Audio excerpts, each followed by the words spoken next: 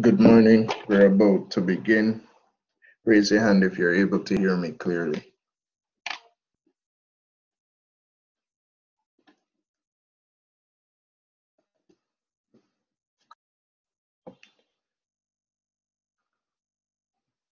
All right, that's good enough. All right, for this week, we will be starting the trauma module. So it's going to be all trauma for majority of this week. The trauma module has 9 chapters. All 9 chapters will be a part of the exam. And we're going to start with chapter 24, trauma overview. And basically, this chapter introduces us to the concept of trauma and things that we need to consider as it relates to energy and how energy influence injuries. Let's get into it. All right. Introduction. For people younger than age 44, traumatic injuries are the leading cause of death in the United States. And I will have a short presentation that looks more closely at Jamaica. Traumatic emergencies occur as a result of physical forces applied to the body. Medical emergencies occur from an illness or condition not caused by an outside force. Traumatic injuries may be caused by underlying medical conditions, or medical illnesses may result from traumatic injuries. And we have looked at this concept before. So a medical problem can lead to a traumatic injury, and a traumatic injury can lead to a medical problem. Index of suspicion is your awareness and concern for potentially serious underlying and unseen injuries. We looked at the mechanism of injury when we were covering patient assessment. The mechanism of injury is what caused the injury to the patient. The index of suspicion is what you are anticipating based on the injury. So what is the worst case scenario that could occur for this patient based on the mechanism of injuries? That's the index of suspicion. Energy and trauma. Traumatic injury occurs when the body's tissues are exposed to more energy beyond their tolerance. Mechanism of injury is the way the traumatic injuries occur. It describes forces acting on the body that cause injury. So when force is applied to the body is able to tolerate or dissipate that force, then there's no injury. But if the force becomes concentrated and is not tolerated by the body, it results in soft tissue injuries. Now, there are some concepts for energy that you must be familiar with. So physics, Newton's law of motion, Newton's law of conservation of energy, and the equation or formula for force.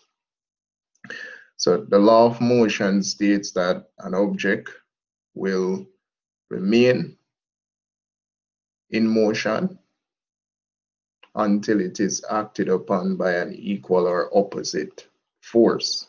Right? So an object in motion will always remain in motion until it is acted upon by an equal or opposite force. So once the force in motion can overcome the opposite force, it will keep moving forward. But if there's an equal or opposing force, it's going to stop it. So that's the law of motion. The law for conservation of energy. We need to understand that energy cannot be created, nor can it be destroyed, and it constantly changes form. So we cannot create energy, we can't destroy energy. It constantly changes form. Now, there are three concepts of energy. You have potential energy, kinetic energy, and the energy of work, or mechanical energy.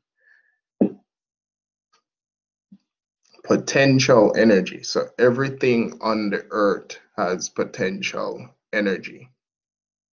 And in EMS, think of it as the energy that an object possesses before a fall.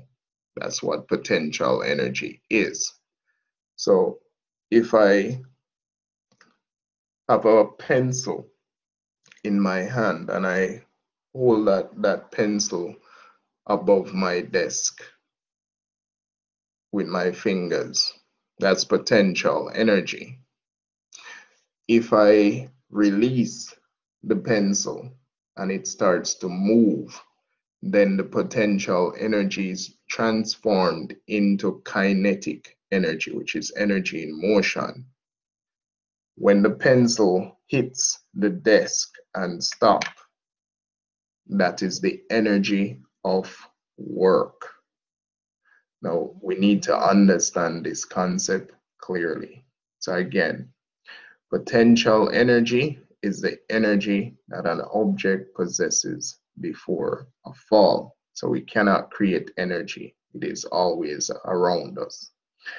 If I am holding a pencil above my desk with my fingers, that is potential energy. If you're sitting in a chair, that's potential energy. If you have a cup with water on your desk, it has potential energy.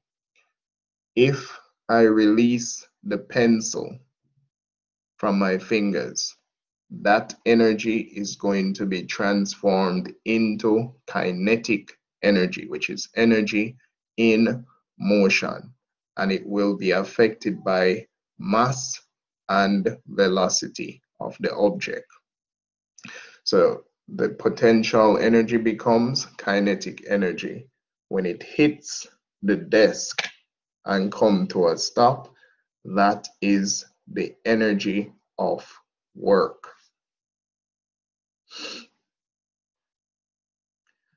So work is force acting over a distance. Forces that bend, pull, or compress tissues beyond their inherent limits result in work that causes injury.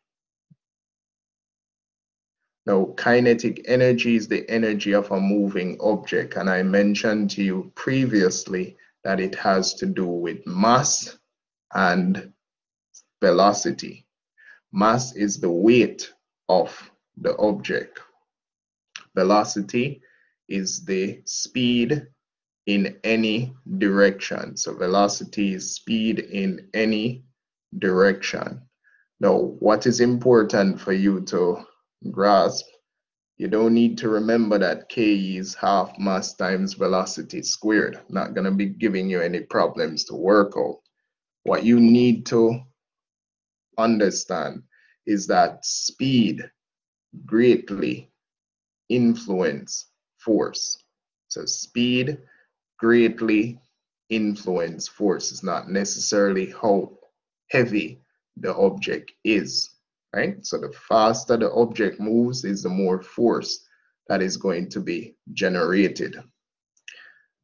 Potential energy is a product of mass, the force of gravity, which is the force pulling the object down, and height, mostly associated with the energy of falling objects.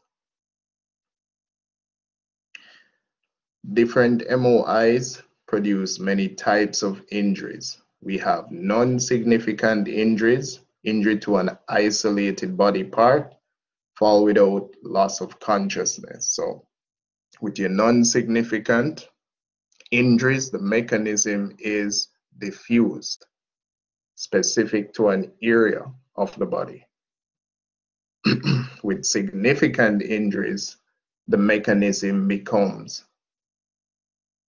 hold on, let me back up. With non-significant injuries, it is specific, it's isolated to an area, specific area of the body. With diffuse mechanism or significant injuries, the potential for multiple trauma exists. So injury to more than one body system, that's multi-system trauma, that's significant. Fall from heights, and usually if it's an adult, any fall 3 times the adult's height is considered significant. If it's a pediatric patient, it is 2.5 times their height. Any fall in which the patient loses consciousness. So if the patient falls from a standing position and lose consciousness from that fall, it is significant. Motor vehicle and motorcycle crashes, car versus pedestrian or bicycle, car always win. Gunshot wounds, stabbings. Now, blunt and penetrating trauma. Blunt trauma is the result of force to the body that causes injury without penetrating the soft tissue. So the skin is still intact and the force is transferred below the skin, resulting in internal issues. Penetrating trauma causes injury by objects that pierce and penetrate the surface of the body. So there is an opening and there is also damage below the surface of the skin. Either type may occur from a variety of mechanisms of injuries. Now, blunt trauma results from an object making contact with the body. Motor vehicle crashes and falls are the most common MOIs. Be alert to skin discoloration and pain. Very important with your blunt trauma. Maintain a high index of suspicion for hidden injuries. You're thinking, what is the worst possible injury that can occur from this mechanism? All right, now let's look at vehicular crashes. Motor vehicle crashes are classified as frontal, rear end, lateral, rollovers, and rotational. Right, so there are 5 classifications. However, what you need to learn at this point is that regardless of the type of motor vehicle crash, there are 3 collisions. So there are 3 collisions that will occur within a motor vehicle crash, but you have 5 different classifications for the type of vehicular crash. But within these 5 classifications, there are 3 main collisions. And we are going to learn this now. So 1, the first collision is the car hitting an object and coming to a stop. Object in motion will remain in motion until it is acted upon by an equal or opposite force. So if a car is traveling at 120 miles an hour and it hit something and stop, it means whatever it hit had the same force to stop it. That's not good, right? So there is an equal or opposing force that stopped that car. So that's the first collision. The car hits an object and comes to a stop. The second collision is the body of the patient. So the body of the patient hits the interior of the car. So if the car stops at 120 miles an hour, the body will continue to travel at 120 miles an hour and hit the interior of the car. That is the second collision. The third collision is the organs within the body will continue to travel at 120 miles an hour, and the organs will come to a stop when it hits the interior of the body. So the third collision is when the organs hit the interior of the body and come to a stop. That's the three main collisions. Now there are other collisions which for this course I don't need to really go into the details of those collisions, right?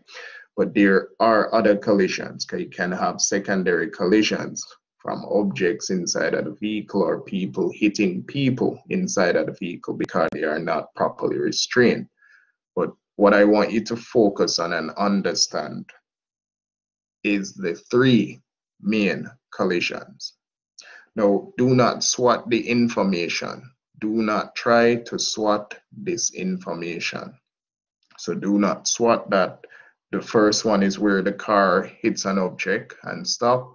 The second is when the body hits the interior of the car and stop. And the third is when the organs hit the interior of the body and come to a stop. Do not SWOT it. Understand what it means. So when I am thinking about the first collision, which is the car hitting an object and coming to a stop, I am thinking about access to my patient. So when I think about the first collision, I am thinking about access to the patient.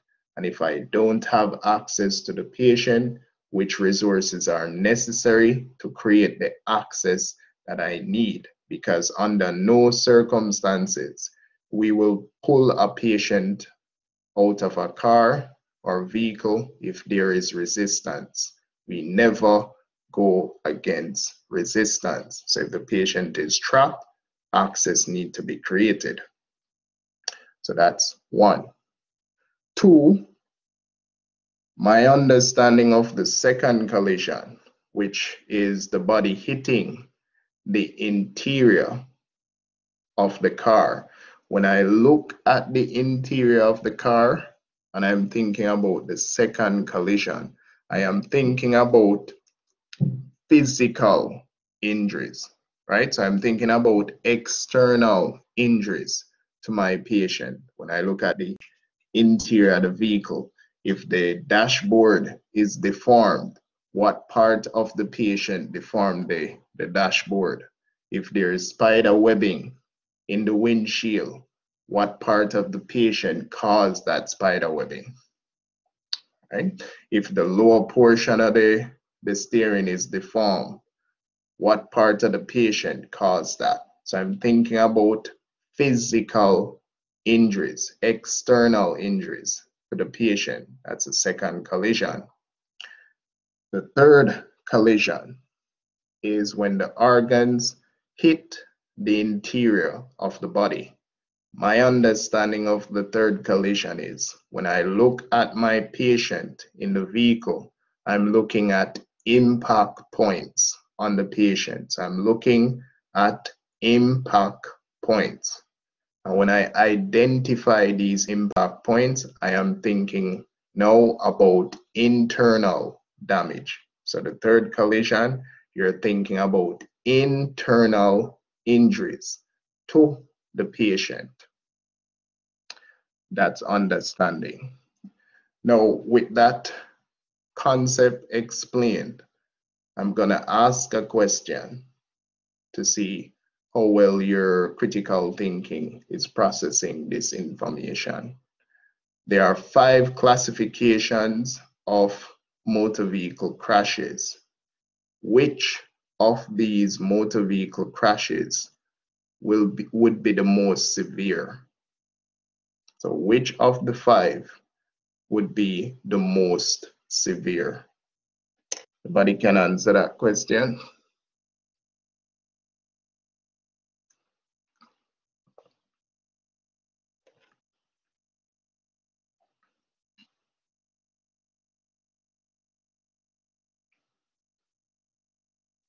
Go ahead, Mr. Brooks. Rollover, sir. Because whenever someone meets in an accident and they get rolled over by a vehicle, normally that person will have broken bones and all of that, sir. All right, so you're using what you normally see happen in a rollover to answer the question. I want you to use your understanding of the 3 collisions to answer the question, and not necessarily the type of injuries that the patient have. So you need to use the concept of the 3 collisions. But I hear you. I hear your answer. I won't say if you're right or wrong. Anybody else? So I've seen some persons put frontal. Well, yes, Mr. Clarkson, go ahead. All right, yes, sir. All right, so I would say rollover, and my reason for choosing rollover is the fact that the 3 categories that you had explained. I don't remember the first one, but I heard the last 2. And the second one would be the individual would, their body would bounce about in the internal portion of the vehicle until the vehicle stops, correct?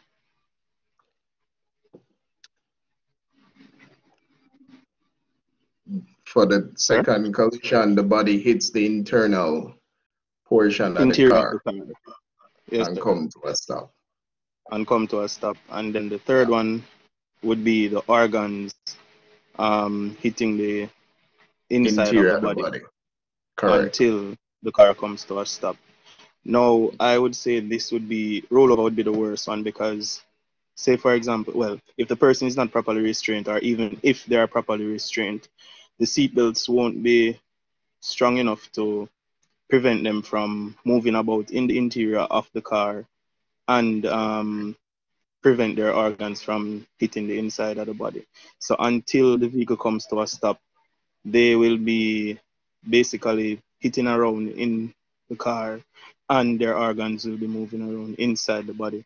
So they can have external injuries and they can have internal injuries as well.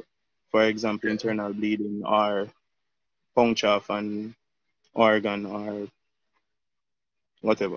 I don't know if I explain myself clearly. All right. I hear you. There was All someone right. else that had their hands up. Who was that? Go ahead, Mr. Mackenzie. All right, so sir, I would say frontal, sir. Why? All right, so in a case where now MVA, right, for vehicle, it's an object. Most times it will come to a stop, and if you're not properly restrained in that vehicle, there's a possibility that when the car hit the object, the car will come to a stop. Then the body most times will hit in the interior of the vehicle. The third one is when the organs will hit the interior of the body. So that's my conclusion Okay. why I choose frontal. So frontal. Okay. Anybody else? One more. Go ahead, Mr. Duhaney. One more. Can't take more than one. Mr. Duhaney, go ahead. All right. Good morning, sir. Good I morning. would say roll overs because with that we can get the it's like we can both get the mixture of frontal and rear end because come on, the vehicle is rolling over, so the internal organs are going to like shift around, and the external impact of the person can hit somewhere in the car brake. So I think rollover is is a lot more dangerous than any of the others, in my opinion. Okay. So Noted. Noted. All right.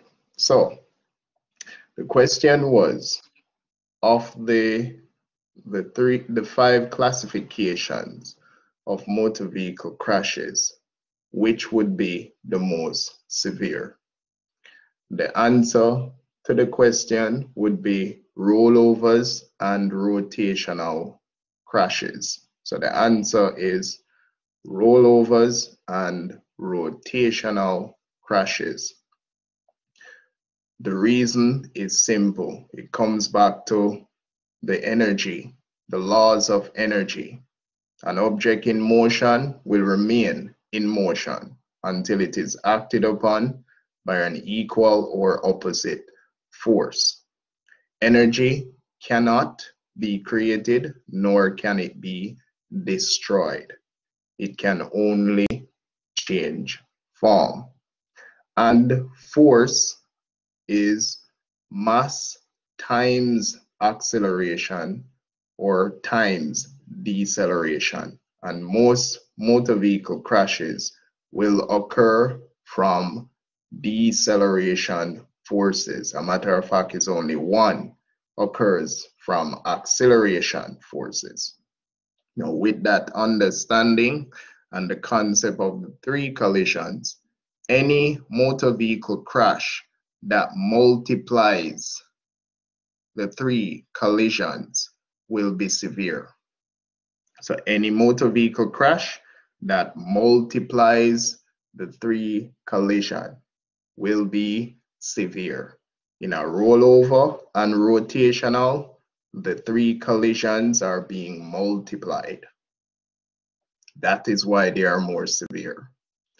The second most severe would be lateral. So lateral would be the second most severe motor vehicle crash because there's nothing to reduce the force. If it's a frontal collision, the front of the car will absorb that force. And then the force is transferred to the patient. If the car is hit laterally, there is nothing much at the side of the car to reduce that force. So lateral is also a serious motor vehicle crash. But the rollovers and rotational multiply the three collisions. All right, let's move forward. A crash consists of three collisions. A car against another car, or object. By assessing the vehicle, you can often determine the mechanism of injury. Come on, slide. The second is the passenger against the interior of the car. So when you examine the interior, look at the dashboard, look at the steering. If it's the upper portion of the steering deformed, it's usually the chest. There's webbing in the windshield, the head caused that. Persons that are tall tend to go over the steering or dashboard. Persons that are small tend to go under the dashboard. So common passenger injuries include lower extremity fractures, flail chest, and head trauma. And for the third collision, this is where the organs hit the interior of the body, and there can be an anterior impact and a posterior impact. So passengers' internal organs against solid structures of the body. Internal injuries may not be as obvious as external injuries, but are often the most life-threatening.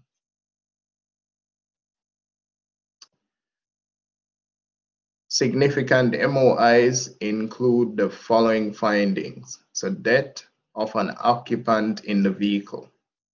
That's significant. Severe deformity of the vehicle or intrusion into the vehicle. Severe damage from the rear.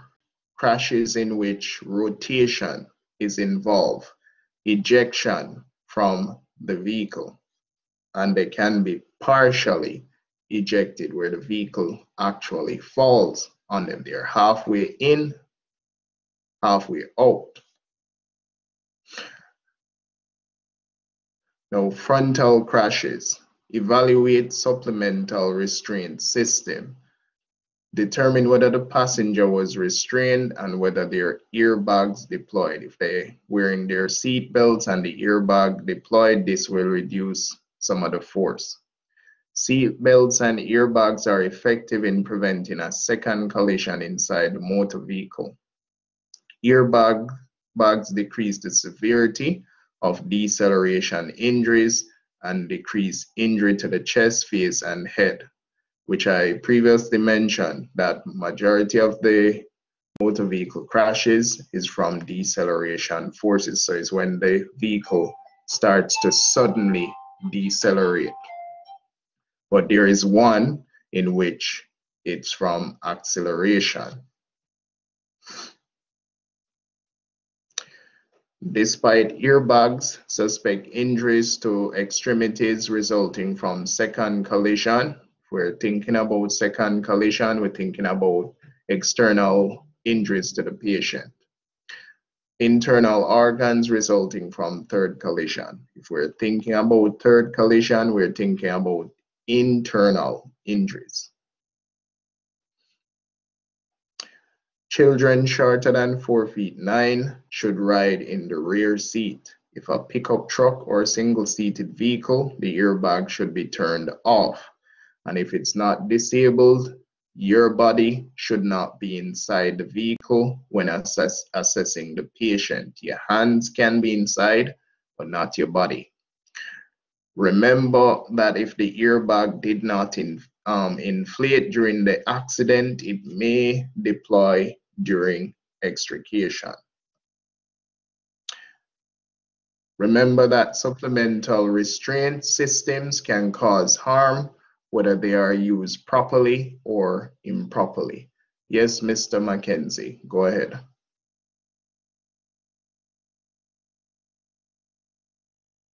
Sorry about that, sir. It was an error. Okay.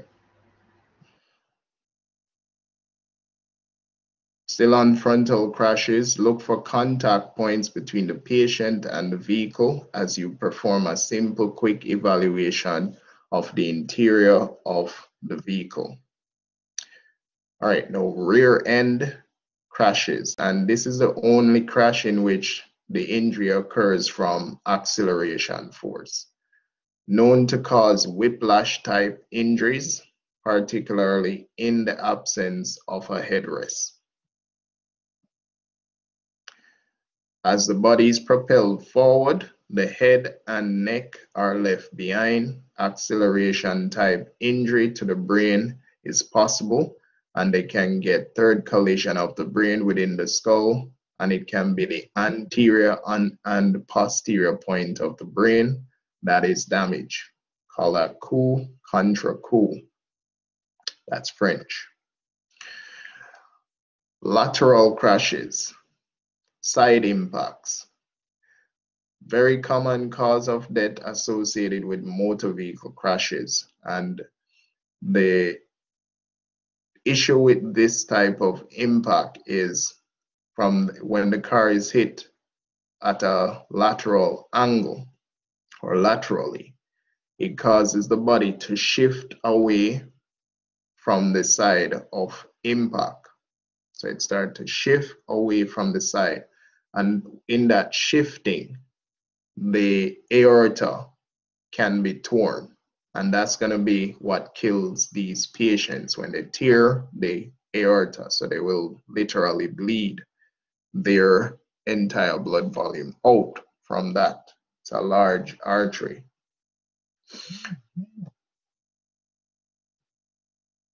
A vehicle struck from the side is usually struck above its center of gravity. It begins to rock away from the side of impact, and it results in the passenger sustaining a lateral whiplash injury.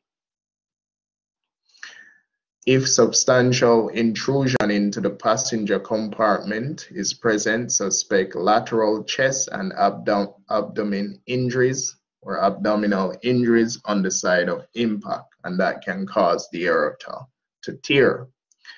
Possible fractures of the lower extremities, pelvis, and ribs can occur.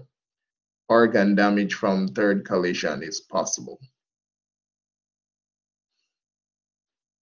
Right. For your rollover crashes, large trucks and sport utility vehicles are prone to rollovers. Injuries depend on whether the passenger was restrained. Most common life-threatening event is ejection or partial ejection from the passenger, of the passenger from the vehicle.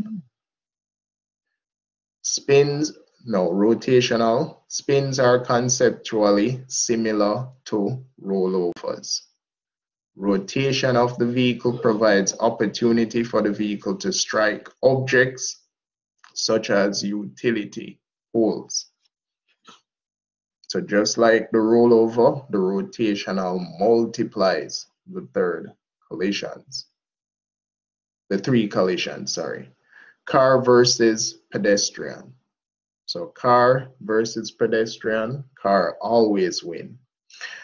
Injuries are often graphic and apparent, right? So these patients are not going to look like they're in good shape.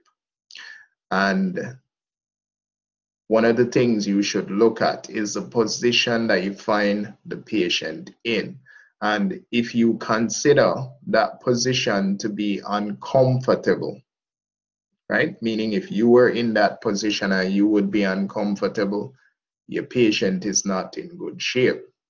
So if a person is hit by a motor car and they fall on the ground in a position that they're not comfortable in, they're going to try to move their body out of that position.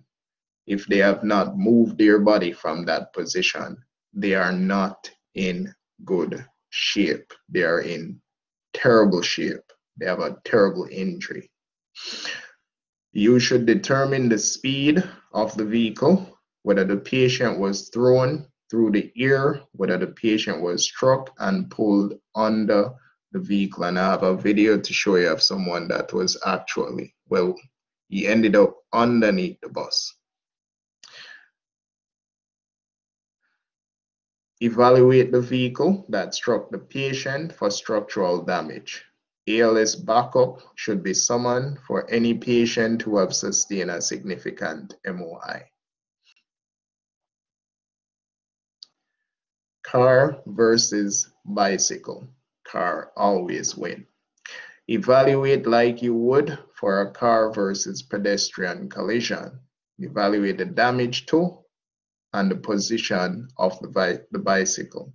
If the patient was wearing a helmet, inspect it for damage. Presume that the patient has sustained an injury to the spinal column or spinal cord until proven otherwise at the hospital. Spinal stabilization or spinal motion restriction must be initiated and maintained during the encounter. Car versus motorcycle. Car always win. Protection is from helmet, leather, or abrasion-resistant clothing and boots. And in Jamaica, you don't see a lot of that with persons that ride bikes. You're not seeing them in helmets and protective gear. And one of the areas where I would say have the highest death rate in terms of motor vehicle accidents in Jamaica is persons that crash on motorcycles. So that's the highest death rate, right? These persons tend to not do very well. Can it be contributed to the speed? Can it be contributed to the lack of protective gear? Can it be contributed to the availability of EMS response? I would say yes to all. Collisions usually occur against larger vehicles or stationary objects. When assessing the scene, look for deformity of the motorcycle, site of most damage, distance of skid in the road, deformity of stationary objects or other vehicles, extent and location of deformity in the helmet. Now, the different types of motorcycle crashes. You have your head-on crash. Motorcycle strikes another object and stops its forward motion while the rider continues moving forward. This one can actually snap the femurs on both sides. So you can see bilateral femur fractures with head-on crash. Angular crash, motorcycle strikes an object at an angle so that the rider sustains direct crushing injuries to the lower extremity, and they can be pinned down. And the crush injuries can become very life-threatening for the patient if the person is pinned down for 4 hours. Ejection. Rider will travel at high speed until stopped by a stationary object. An object in motion will remain in motion until it is acted upon by an equal or opposite force. So rider will travel at high speed until stopped by a stationary object, another vehicle, or road drag. They can have severe abrasions, which in layman terms, an abrasion is what we would call a scrape. Control crash, technique used to separate the rider from the body of the motorcycle. So there are persons who are trained to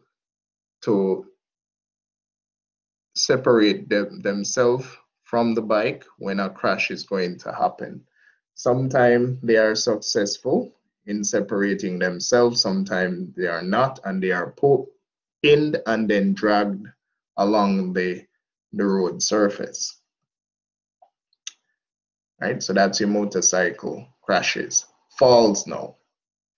Injury potential depends on the height from which the patient fell. We will consider whether the patient hit any objects before reaching the ground or any other surface, right? So we are considering the distance, the type of surface that they landed on, and which part of the body made contact with that surface. Falls for your adult that is greater than 3 times their height is significant. Falls for your pediatric patient that is 2.5 times their height is significant. Falls for any patient from a standing position in which they lose consciousness is significant. The younger pediatric population they are top heavy, their heads are big, so when they fall, it's head first. The adult population will more try to break the fall. Whether or not that is successful depends on, again, distance that they fell from, the speed that they fall at, and the weight of their body. So patients who fall and land on their feet may have less severe internal injuries because the force is going to be reduced. It's not guaranteed that it will be less severe. Their legs may absorb much of the energy of the fall, and that force will be transferred up to other areas of the body. Take the following factors into account: the height of the fall, the type of surface struck, the part of the body that hit first, followed by the path of energy displacement. Where would that energy go based on where the force was applied to the body? Right, so that's your faults. All right, now let's look at penetrating trauma, which is the second leading cause of trauma death after blunt trauma. It can be accidental impalement, or it can be intentional by knife, ice pick, or other weapon. And usually your knives, ice pick, and things that pierce the skin. So the knife, ice pick is usually considered low energy, right? So low energy. And the handguns are considered medium energy, and the rifle and shotguns are considered high energy. Now, we're not going to get into the technicalities of handguns that are high-powered weapons. We're not having a gun class, right?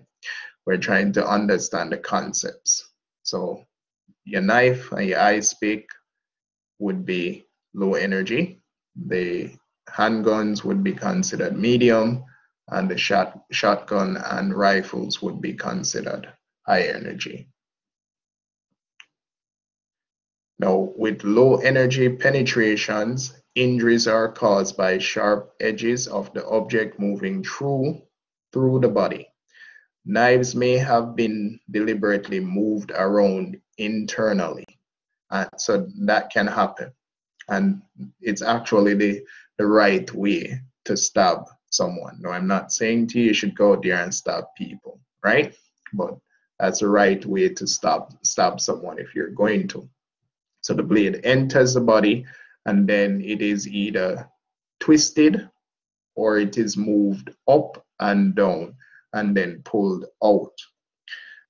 When that occurs, that wound that is created is going to be very difficult to close, and it can cause severe external damage and severe external bleeding for that particular individual. Persons that are facing their attackers, they tend to be stabbed in and upward motion.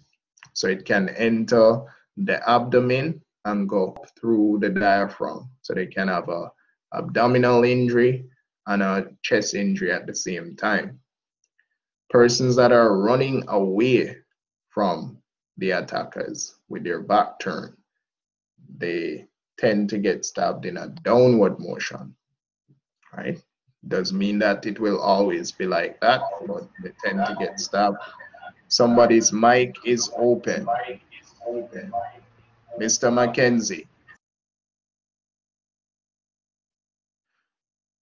So persons who get stabbed in downward motion when they're running away from the attacker, it can pierce the apex of the lungs, and it can cause lung collapse. Do you have a question, Mr. Anderson?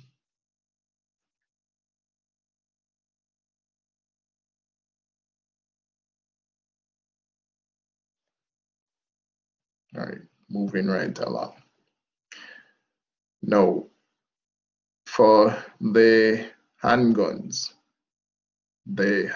would be considered medium energy, and the handguns, the nozzle of the handgun, it has spirals inside of it, right? So it has spirals, and what happens is when the gun goes off, the bullet spins. So the spirals cause the bullet to spin when it exits the handgun. So when it fires, it spins. Now that spin is going to create a pressure wave around the bullet. So the spin creates a pressure wave around it. The pressure wave can cause damage inside the body, and the actual path of the bullet can cause damage inside the body. So when it enters the body, the pressure wave around the bullet will cause structures to shift from their normal position, and it can have a lot of influence on hollow structures within the body. That pressure wave causing structures to shift is what we call temporary cavitation. So temporary cavitation is caused from the pressure wave. The actual path that the bullet takes, or the destructive path of the bullet, is called permanent cavitation. So you have temporary cavitation and you have permanent cavitation. Part of the projectile may not be easy to predict. So it might not be easy to determine the path that the bullet takes because it can ricochet, right? It can ricochet inside the body, can hit a bone, and the bone change the direction of the bullet. Path the projectile takes is its trajectory. Fragmentation will increase damage, and the bullet speed is another factor. So the speed of the bullet greatly influences the damage that it creates inside the body. Cavitation results from rapid changes in tissue and fluid pressure that occur when the passage of with the passage of the projectile. So it's being created from the pressure wave from that spinning motion. Can result in serious injury to internal organs.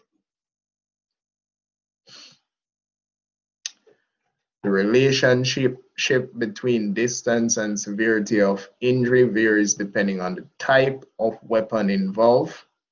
Air resistance or drag slows the projectile. Area damage by projectile is typically larger than the diameter of the projectile. So the entrance for the bullet is going to be smaller than the exit, usually or typically. Energy available for a bullet to cause damage is more a function of the speed. So it's the velocity of the bullet and not necessarily the weight of the bullet that creates significant force. So the faster it is, the faster it travels, is the more force it will be able to generate.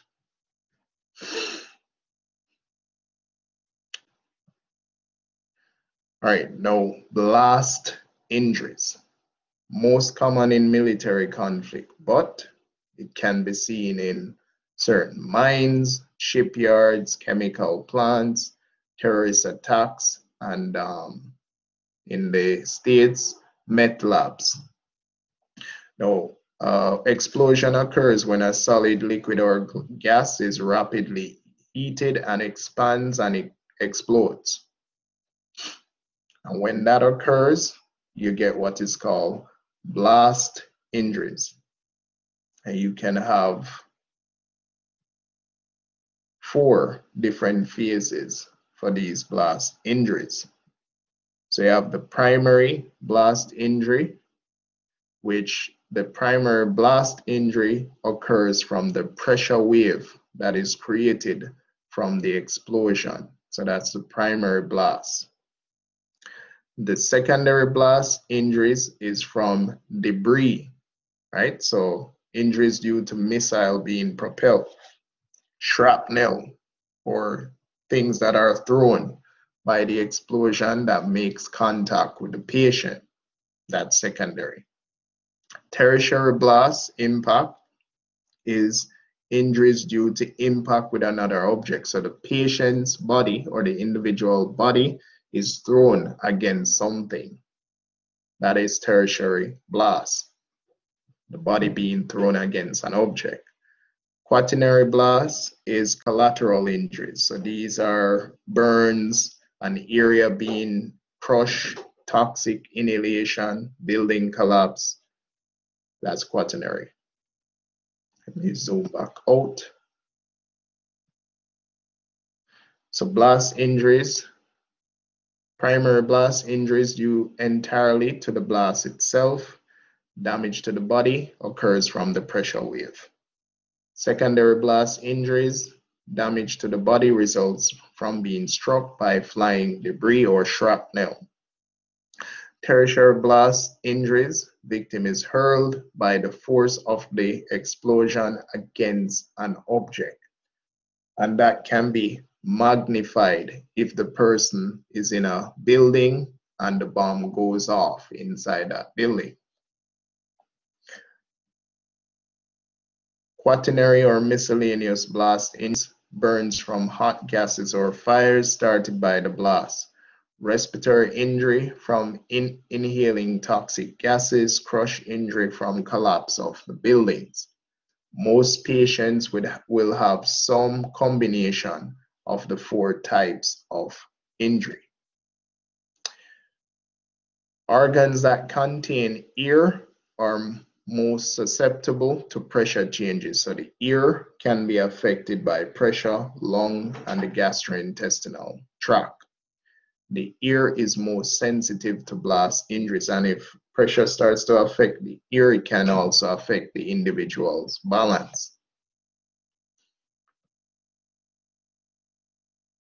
Pulmonary blast injuries result from short-range exposure to the detonation of the explosive. Pulmonary blast injuries result from short-range exposure to the detonation of the explosive. It can get an arterial ear embolism, and we know what an embolism is at this point. This can lead to disturbances in vision, changes in behavior and state of consciousness, and a variety of other neurologic signs. Solid organs are relatively protected from shock wave injury. They may be injured by secondary missiles or a hurled body. Neurologic injuries and head trauma are the most common cause of death. Traumatic amputations are also common. Right. Multi-system trauma. This involves more than one body system. It can be a combination of head and spine, chest and abdomen. And in trauma, if you are going to suspect injury for a patient's chest, you should be suspecting injury for the abdomen. And if you're suspecting injury for the abdomen, you should suspect injuries to the chest. Chest is abdomen, abdomen is chest. Chest and multiple extremity trauma, so it's a combination of injuries. Alert medical control and transport rapidly. All right, now the golden principles of pre-hospital trauma care. Your main priority is to ensure your safety, the safety of your crew, and then the safety of your patient. Determine the need for additional personnel or equipment. Evaluate the MOI. When you evaluate the MOI, what is your index of suspicion? Identify and manage life threats. Then focus on the patient's ABCs. And for trauma, look for excessive bleeding. Always look for that early before making contacts. As you approach a patient, do you see any signs of external bleeding occurring? That is present, you have to address that first. Then you do your ABCs. Shock therapy and your treatment for shock will center around providing supplemental oxygen or oxygen via positive pressure ventilation. Keep the patient warm, nothing by mouth, and if your protocol allows fluid resuscitation via IV access. If necessary, we need to perform spinal immobilization or spinal motion restriction. Transport immediately to the appropriate facility. We do not want to delay transport for these patients. So your goal is to cover your ABCs within the first 6 minutes. So you want to package this patient and get them ready for transport within less than 10 minutes. Time is what is going to save these patients. So if it's a serious traumatic injury, there's not much you can do in the field. They're going to need surgical interventions. The quicker they can get to that, the better.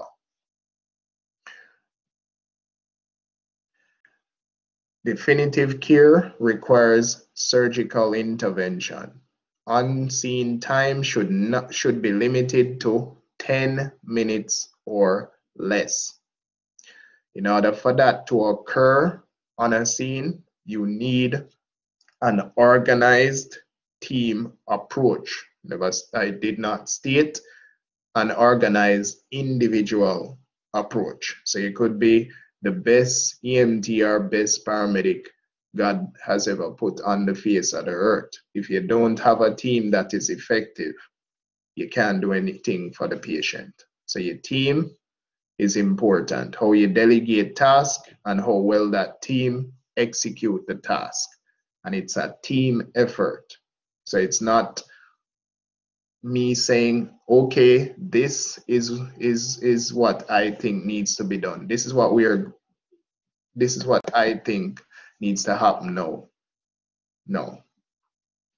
It should be, this is what we should be considering now. Right? We need to secure this airway. We may have to put on a tourniquet on this patient. We agree? All right. Mr. Bonnet, jump on that for me. Right? So it's a team effort. Now, the more persons you have in that team that are trained appropriately, the less time you will spend on the scene. But if you're working with persons that don't have the similar training, you're gonna have to do a lot of explaining and instructing, and then your patient loses time, which is very important. Obtain a sample history and complete a secondary assessment. That's not something that should be done on scene for your trauma patient if they are critical. So if you're gonna be collecting sample history, that should be done en route. If the patient is stable, fine, you can do it on the scene. Consider ALS intercept or air medical transportation. Jamaica, the only place I know of that does medevac is a JDF, and I cannot speak to what are the guidelines in terms of requesting that type of response. I'm not aware, right? So I can't speak to that, but they do provide some type of medevac transport if necessary. All right, now the patient assessment. When a patient has experienced a significant MOI, it is in critical condition, rapidly perform a medical examination. When a patient has experienced a non-significant MOI, we focus on the area, the isolated area. We know this. These are things we know at this point. Well, some of you know. Injuries to the head. Disability and unseen injury to the brain may occur. Bleeding or swelling inside the skull is often life-threatening. Include a frequent neurologic examination in your assessment. So we need to be looking at the AVPU, GCS, and pupil reactions, I would say every 5 minutes. Some patients will not have obvious signs or symptoms. Injuries to the neck and throat. Area of serious or deadly injury. So it's not a nice area to have injured. They can develop airway problems. Look for your decap BTLS, IC in the neck region. Swelling may prevent blood flow to the brain. Penetrating injury, in theory, can result in an ear embolism. And I say in theory because there's no evidence to suggest that this has ever happened in the field. But in theory, they are saying it's possible. Crushing injury may cause the cartilages of the upper airway and larynx to fracture. And these are structures that do not spring back into position. So if something crushes the cartilages in the upper airway, it's not going to spring back to its normal position. And the patient cannot breathe at that point. They will not be able to breathe properly. Injuries to the chest. The chest contains the heart, lungs, and large blood vessels. Many life-threatening injuries may occur, can have broken ribs, which can interfere with the process of breathing. The heart can be bruised, and large vessels may be torn. And one of the vessels that we worry about is the aorta. It's a high-pressure vessel, and it carries a lot of blood. A penetration or perforation of the integrity of the chest is called an open chest wound. If untreated, shock or death will result. Assess the chest region every 5 minutes. Assessment should include a decap, BTLS, IC, lung sounds, chest rise, and fall. Very important. Injuries to the abdomen. The abdomen contains vital organs that require a very high amount of blood flow. So the organs in the abdomen are very vascular, the solid ones, so they can bleed significantly, right? The liver and the spleen in particularly. So solid organs include the liver, spleen, pancreas, and kidneys. And these are very vascular organs, so they can bleed a lot. Hollow organs include the stomach, large and small intestines, and the urinary bladder. These will spill their contents into the abdominal cavity, resulting in irritation or inflammation. This is what we call peritonitis. Solid organs may tear, lacerate, or fracture. Hollow organs may rupture and leak toxic digestive chemicals. The rupture of large blood vessels can cause serious unseen bleeding. All right, now management, transport, and destination. Scene time. Survival of critically injured trauma patients is time dependent. Limit your on-scene time to less than 10 minutes. To do that, you must have an efficient team working with. We cannot be working with persons who are going to be second guessing or not sure about what they should be doing. So your team need to be up to date with their qualifications. If you're in a system that you're not getting critical patients often, you need to do workshops every 3 months on skill areas that you're not commonly using. If this is not being done, when there is a serious emergency, there will be deficiencies. And it's easy for us to get complacent and comfortable. So you get into a routine way of doing things, and you forget that the possibility exists that you can get something outside of that. And we get so comfortable with the routine that we believe that we can handle anything until that patient presents itself. Then you start to panic, and it shows in your assessment and management of the patient, and it shows in your documentation.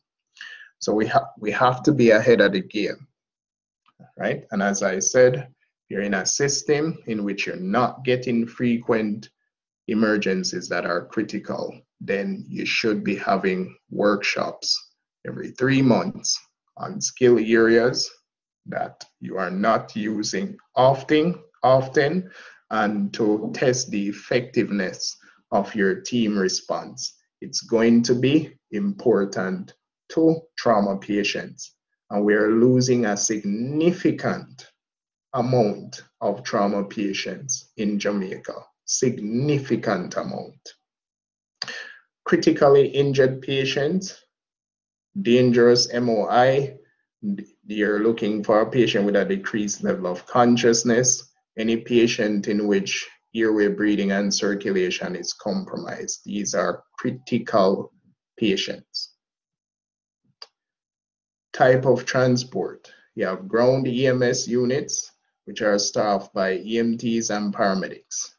Air EMS units or critical care transport is going to have critical care nurses or paramedics, or it will have critical care nurses and a doctor, a ER physician, depending on the type of service and location, because I believe in the UK they have doctors on their helicopter. Now the AAMS and Medivac Foundation International identified criteria for emergency air medical services for trauma patients. The JDF would be the closest to that. And as I stated before, I don't know what are the parameters to request air transport from the JDF. Extended period required to access or extricate a remote or trapped patient. Patient needs ALS care and no ALS level ground ambulance services available. Multiple trauma patients, mass casualty incidents. Right now, destination selection, and we have looked at the different type of trauma facility in the States already. And I mentioned that level 1 and 2 are quite similar in terms of the specialities that they have. The difference is a level 1 facility is a teaching hospital. Level 3 is a facility that has the specialized individuals, but they are not always present at facility. So if they are needed, they have to be called in. And then your level 4 can only provide ALS.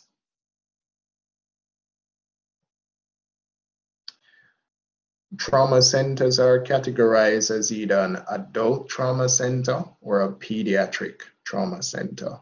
Do not transport a pediatric patient to an adult trauma center when a pediatric trauma center is available.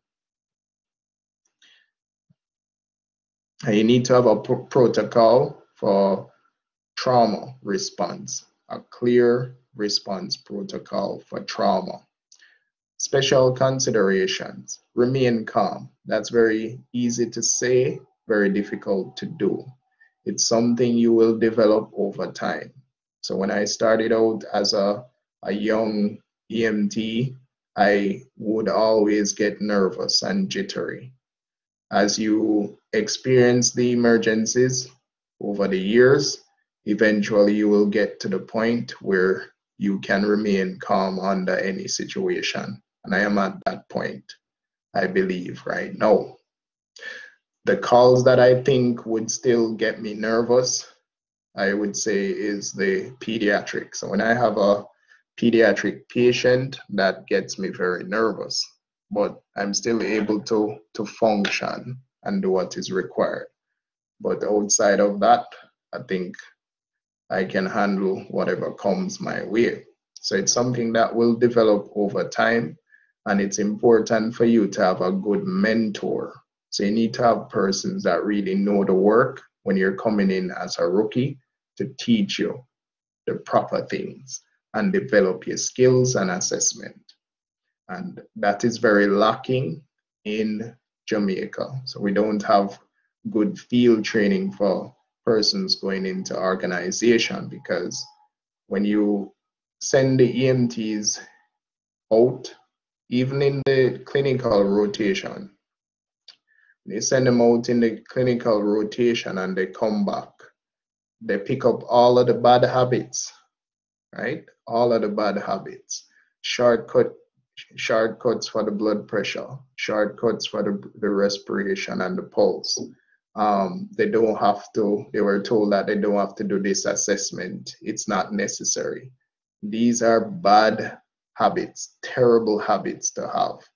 It's never a good thing to shortcut your assessment, right? Because it does not take a long time to do a proper assessment. So why are you telling a young EMT that, no man, you don't need to do this?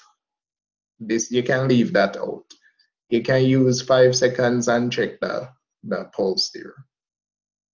So we need proper field training for these young EMTs going into the field. They are the next generation. I believe the generation before cannot change. The ones that came before this generation, they are stuck in their bad habits.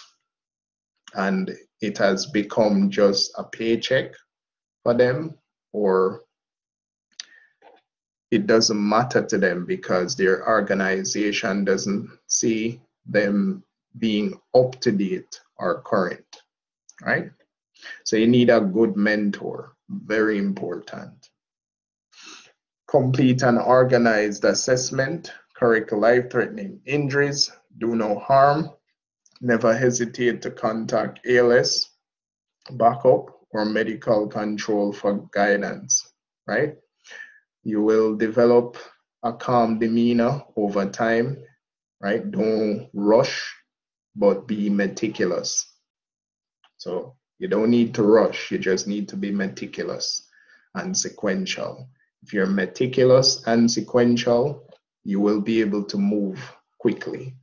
If you're not meticulous and sequential, then you're going to be scatterbrained or rushing, but you're actually wasting time, right?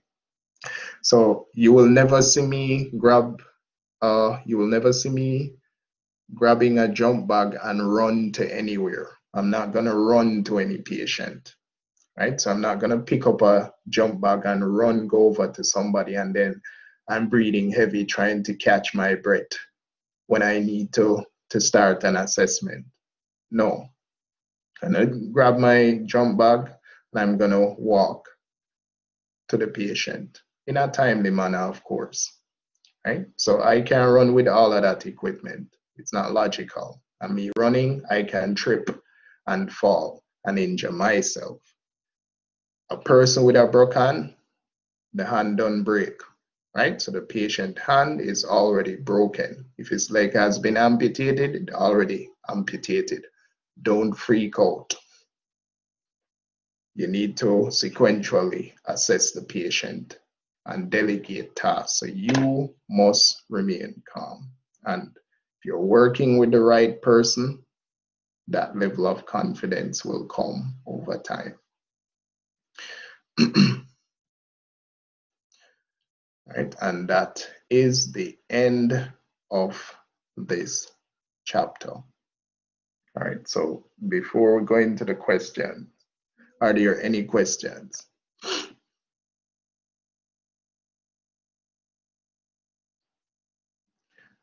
All right, let me pause this.